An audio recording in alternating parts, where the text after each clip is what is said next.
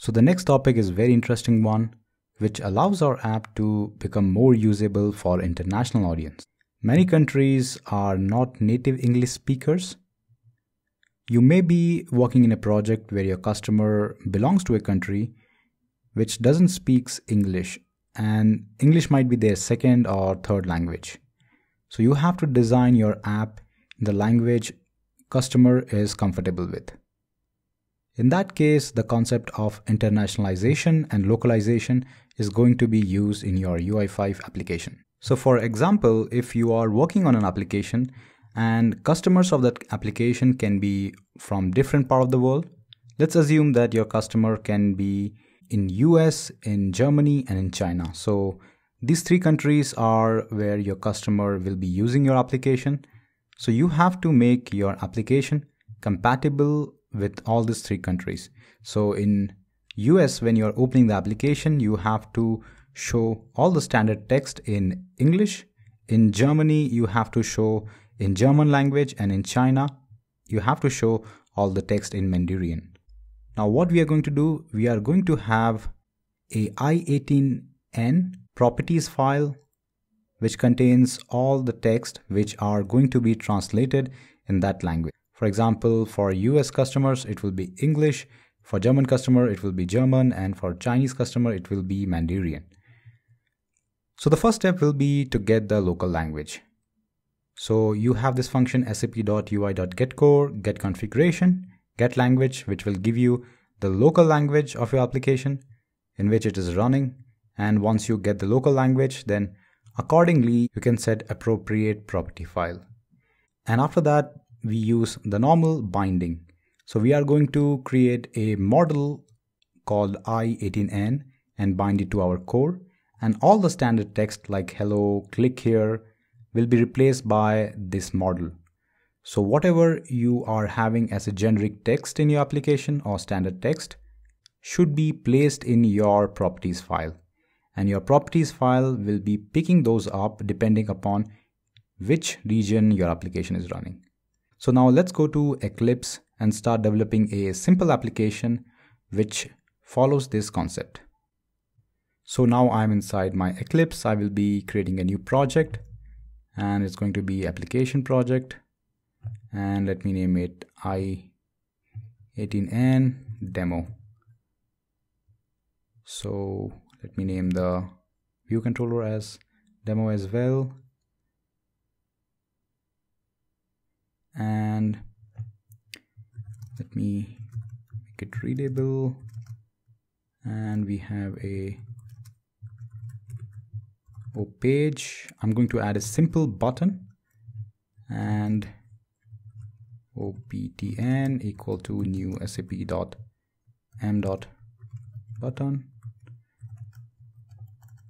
And the text, we are not going to do any hard coding here. We are going to say I18N,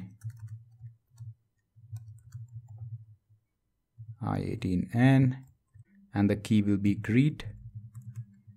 And we are going to give a title here, I18N example. Now I18N here stands for internationalization. So therefore we are using this keyword, and all the properties file will be containing I18N prefix as well.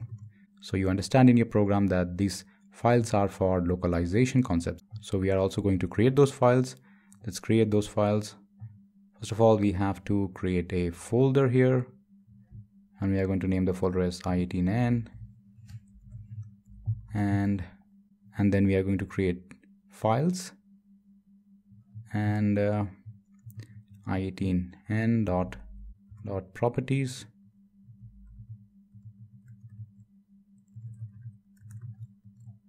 I'm going to copy this name and I'm going to hit finish. Similarly, we have to create two more files for our German and Mandarin language. So this will be _de, and now we have to create the final file, and the name will be difference ch. And inside our property file we have to write the property name here, greet, and greet in English will be hello.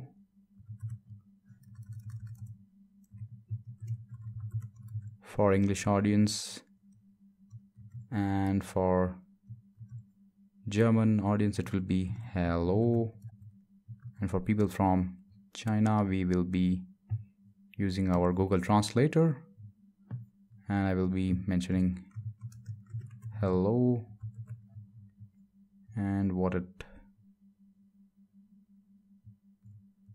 sounds, and I'm going to copy this text here, and in Eclipse I will paste that.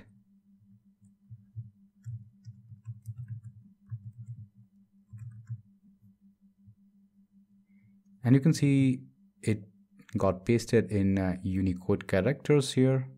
So if you want to see more about this character, then you can also press F2 or click here in the suggestion box. But for now we have created 3 different files which represent the text hello in different languages. So now we have to get the location of the application and bind the generic text. So to do that we need to get the location. As location we will be using SAPUI.UI.getCore.getConfiguration, and then get language.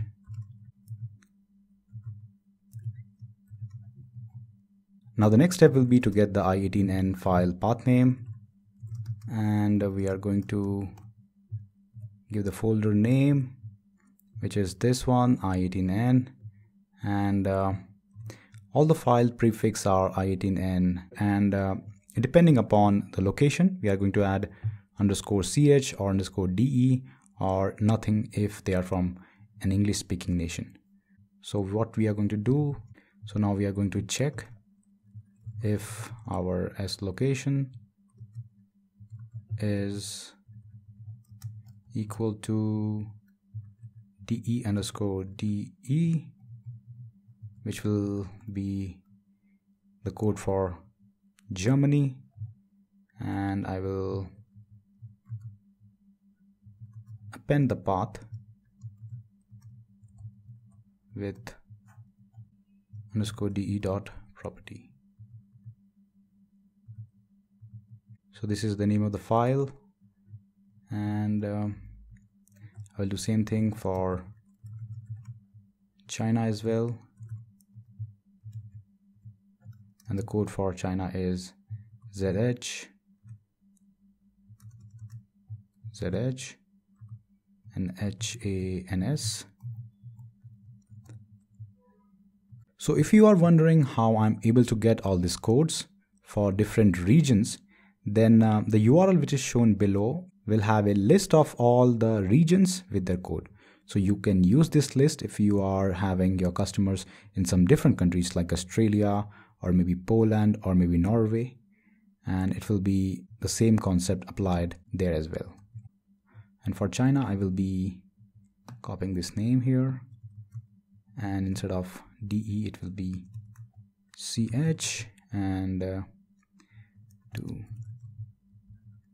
so write the final if, and it will be just i18n dot properties. So we got all the file name. Now what we are going to do, we are going to create a model, i18n model, and we are going to use sap.ui.model.resource model, and here we are going to provide the path. Path is given to the property name called bundle URL, and it is i18n path. Very good. Now we have to just set our core to this model, sapui.getCore, the same code which we are using from past many different sections.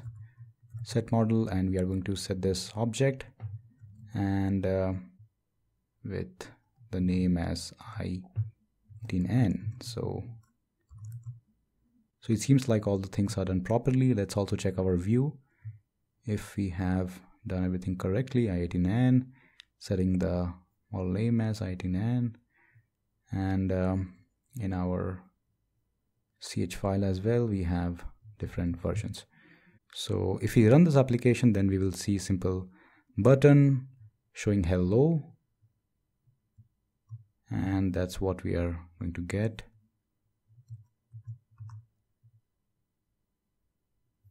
And if I might have opened this application in Germany or in China, I would have seen in a different way.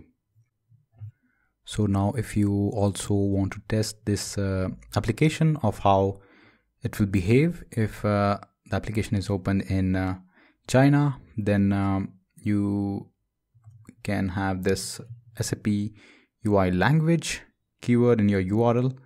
So this is the extra properties which you need to pass with your URL, SAP UI language, and the value should be equal to ZH hands for China.